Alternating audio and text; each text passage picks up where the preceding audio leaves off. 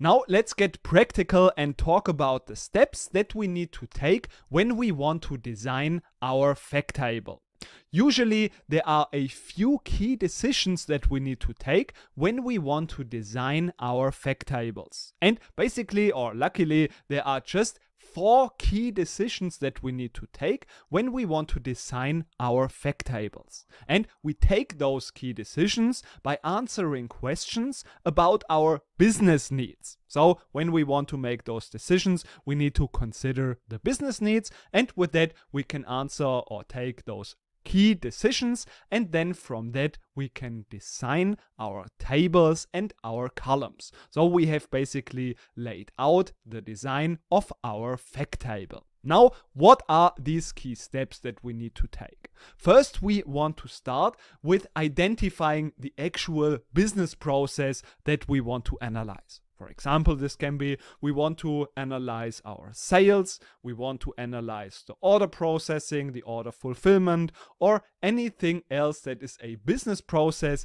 that we want to analyze. For example, as we've seen in here, this can be a sales table, and we have the different aspects included in here. Now, the second step that we need to take when we want to design our fact table is to define the grain. We've already talked about the grain. This is basically the level of detail in our table. And this is a crucial decision because this is an important aspect in our analysis. And the grain, as we have learned, is just defining what is one row referring to. So one row is equal basically to one transaction, one order that has taken place, or also we can have, as we've seen with the periodic snapshot fact tables, some periods as a grain, for example daily, or also a combination of daily and a location. So every day for every certain location. And I also recommend to rather go with a finer grain, so with a higher level of detail.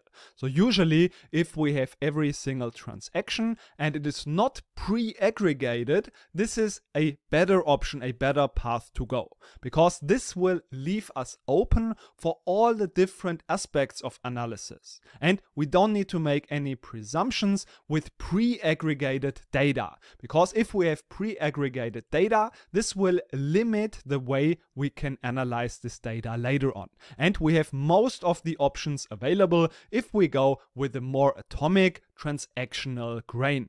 And then later on, we can still aggregate the data for our data marts for specific use cases if we have those specific use cases in our data marts. So therefore, if you want to define the grain, you should rather use a more fine grain, so a more atomic level with a higher level of detail.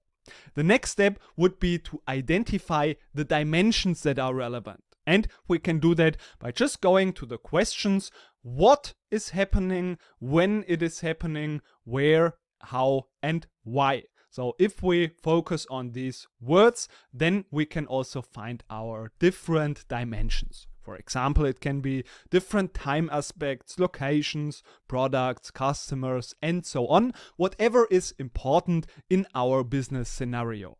So these are the dimensions, of course, that are giving us the option to filter and group our data. So basically, they are the entry points for our data analysis. And therefore, we also refer to them sometimes as the soul of our data warehouse for our data analysis. And now the last step is just to identify the facts for our measurements, and then we can aggregate them if necessary for the defined grain. So these are the steps that we want to take, and these are the steps that we should take if we want to design and lay out our fact tables. And later on, we'll also focus a bit more on the ETL aspects. But it's always good to keep those steps in mind when we are designing our fact tables.